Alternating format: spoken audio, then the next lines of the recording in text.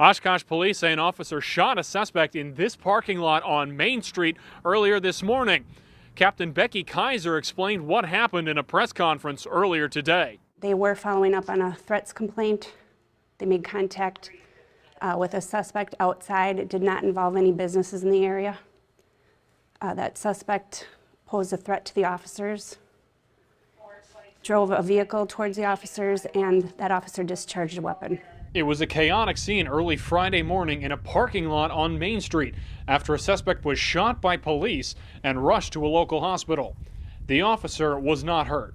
People who were at nearby bars couldn't get to their vehicles until hours later. If you parked your car on Main Street, it's going to stay there at a minimum throughout the night. Tara Rudy runs a photography studio directly across the street from the lot where the shooting happened. It's very disturbing. It's very scary.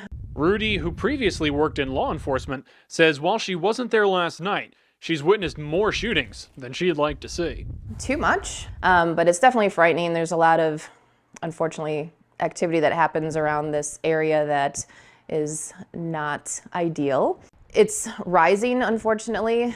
Rudy says she doesn't feel unsafe, but says it's still sad to see a shooting like this in her neighborhood. It's a tragedy that it happened. Anything is too much. Law enforcement emphasized that this was an isolated incident and said there is no further threat to the community. Anyone with information on this incident is encouraged to contact the Oshkosh Police Department. In Oshkosh, Seth Humanik, NBC 26.